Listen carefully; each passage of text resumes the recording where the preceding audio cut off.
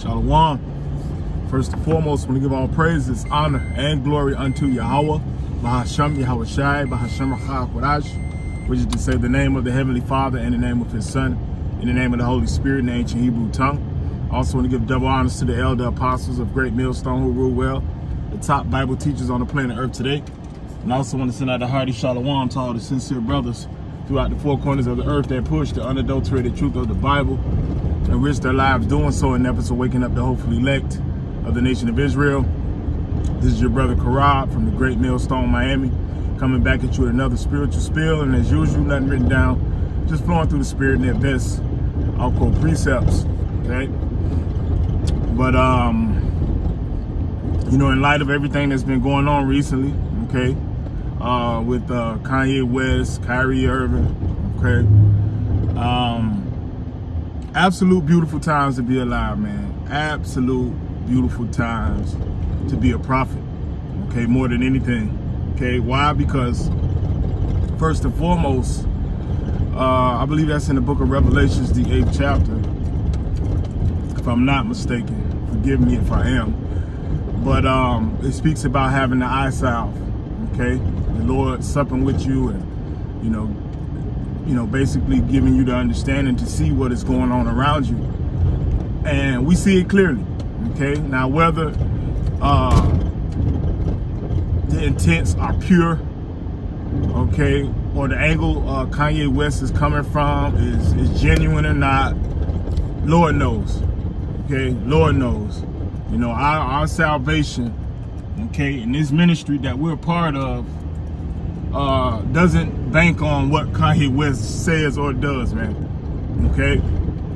But when, you know, speaking as a man, sitting back, looking at it and peeling back the layers, okay, it seems like this guy has been bought out, okay?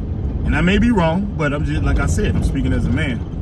Okay, because on one side, out of one side of his mouth, he's you know, saying some truths. Okay, speaking out against the elites. Okay, but then on the other side, he's marketing and promoting cryptocurrency on Fox News. Okay, the beloved brother Samak hit me to it and said, yeah, he was on Fox News wearing a Satoshi hat, and you know, it's peculiar. If you're totally against the conglomerate and the system, then you should be against the Satoshi, okay, which is, if I'm not mistaken, a branch off or a version of cryptocurrency, okay? But here he is on Fox News advertising it, okay? And like the beloved brother Samak said, he believes he's going to be, they're going to use him to get Jake to be hook, line, and sinker with the cryptocurrency. Okay, and who else better to use, you know? But nonetheless, what's happening, whether Kanye West is really, you know, standing firm about what he's saying, or if, you know, he's bought out, nonetheless, what he's doing is bringing attention to the truth. You see? And brothers have been saying it, man. Hey, brothers, get ready to deal with multitudes, okay? Not sure how many. You know, of course, brother is not going to say how many multitudes, but, okay, people going to start asking questions. And another brother also said, look, man, you know, to hell with the headlines. Read those comments, okay? Read the comments under these posts. And there are a lot of people, who are siding with Kanye West, man. Okay, and saying, yeah, you're right, Kanye, they're not the true people. Okay, we are, this, that, and the third. You see? So, you know, on one hand, whether he's a phony or not, he's gonna bring attention to it. Okay, and then, and another thing we've been blessed with is understanding our enemy, man, and seeing how he moves, okay, especially when we pretty much exposed him. Okay, we were speaking about this at camp. That he's being exposed. His skirt is being lifted. He's being made bare. Okay, right before the Lord destroys him. So now at this point, he's reacting. Okay, and guess what? We saw this coming. The scriptures tell us that persecution was coming. Okay, he was gonna point the finger at us, you know, and accuse us of this and accuse us of that, due to deep faith, you know, actually putting words in our mouth. Okay, and that's why the scriptures tell us, tell you to what? To count the cost. Okay, and what do you count the cost of?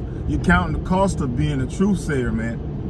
Okay, the scriptures tell you what? When you turn from unrighteousness or turn from wickedness, you make yourself a prey. Why? Because the world around us is wicked.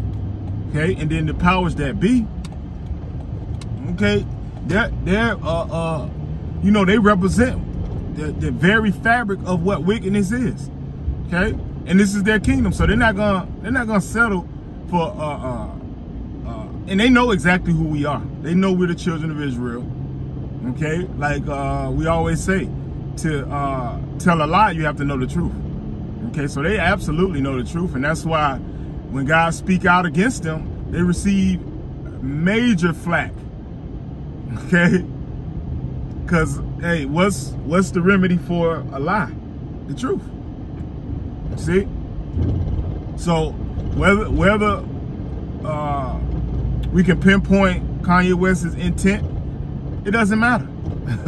It doesn't matter. Then you got Kyrie Irving, who you know, is speaking out, you know, and he's out in left field somewhere. But what I can give him credit for is that they're standing up against the conglomerate, man. You know, now he did mention Yahweh, and, you know, that his name is equivalent, or the equivalent, the value to Yahweh. But hey, Yahweh ain't the name, okay? And unless he repent and turn to Yahweh by Hashem Yahweh Shai, he has no covering, okay? And who knows, he can be set up too. Lord knows, you know, but the reality is we don't care. And what he's doing, okay, if it has any effect on us, it's going to be in a good way.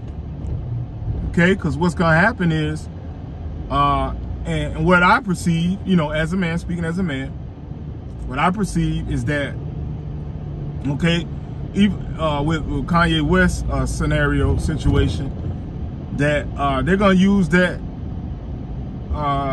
you know, to make the truth hate speech.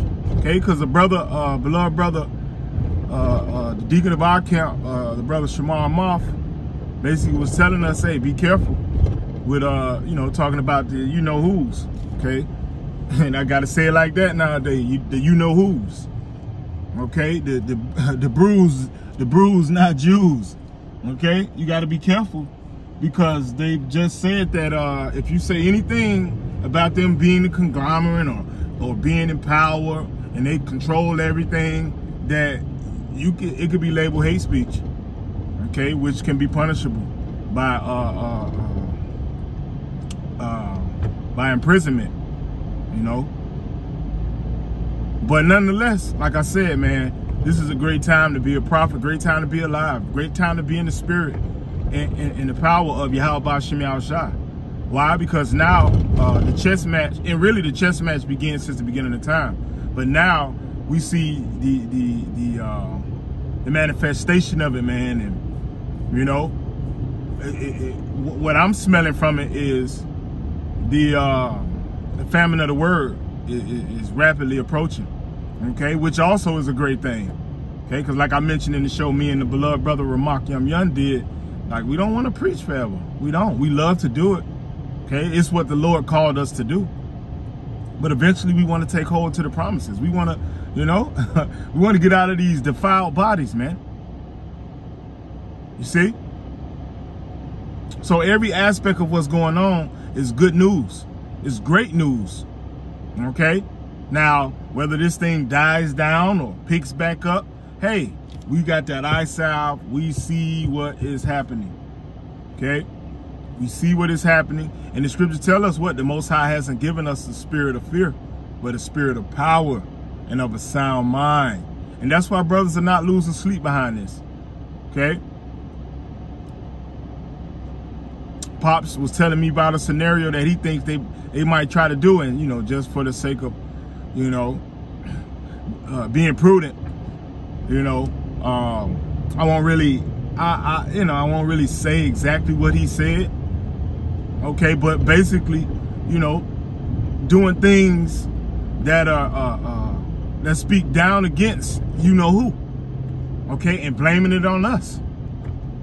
Okay, but like I mentioned earlier, count the cost. You got to understand what you're part of and know that we're fighting against the powers that be. Okay, like it says in Ephesians the 6th chapter, against principalities, you know, the leaders of wickedness in high places. Okay, and they have dominion, and they see what we're doing, and they're getting pissed. Okay, why? Because they're all about, they pride themselves in secrecy. But guess what? Your secrets are being revealed, and not only are they being revealed, okay, because most of their secrets are being revealed by their own kind. You see, and then what do? We take those secrets, okay, and you know, filter them through the scriptures, just to show the validity of what they're doing, and it's bugging them out. It's bugging them out. How the hell these guys, you know, that are living paycheck to paycheck, that really, you know, just out of nowhere, started hanging with each other. Okay, because that's another miracle. I mentioned that also. That's another miracle, man. Brothers really don't know each other like that. Okay, but guess what? Are laying our lives down for one another, week in and week out, and have fervent love towards one another, which shows what? The spirit of Yahweh Shem Yahushua is working, man. The Ezekiel 37 is taking place right now. Okay, and we have the breath, so it's been happening. Okay, going all the way back to the 60s. Okay, we stood upon our feet. Okay, going back to our elders, you know, and then the doctrine got perfected. Okay, we fully have the breath of Yahweh Shem Yahushua, and this kingdom is coming down. Okay, and is being prepared for the Lord to come back in his power, okay, in his glory, and fully take this bitch down, man.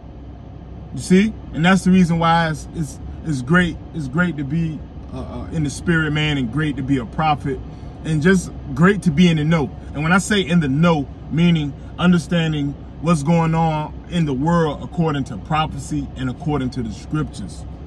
Okay? So yeah, brothers, hey, we all knew it. It's things gonna get choppy and dicey and testy. Okay? We knew that. So let's do the things that are conducive to build our spirits up so that we're prepared. And really, what is it? Our favorite precept, Isaiah 33:6. Wisdom and knowledge shall be the stability of thy times and strength of salvation. You see? So we got the tools, we got the keys, we see what's going on. Okay? So let's stay prayed up, brothers. So I believe I hit the point, and Lord willing, that was edifying. With that, I say shalom.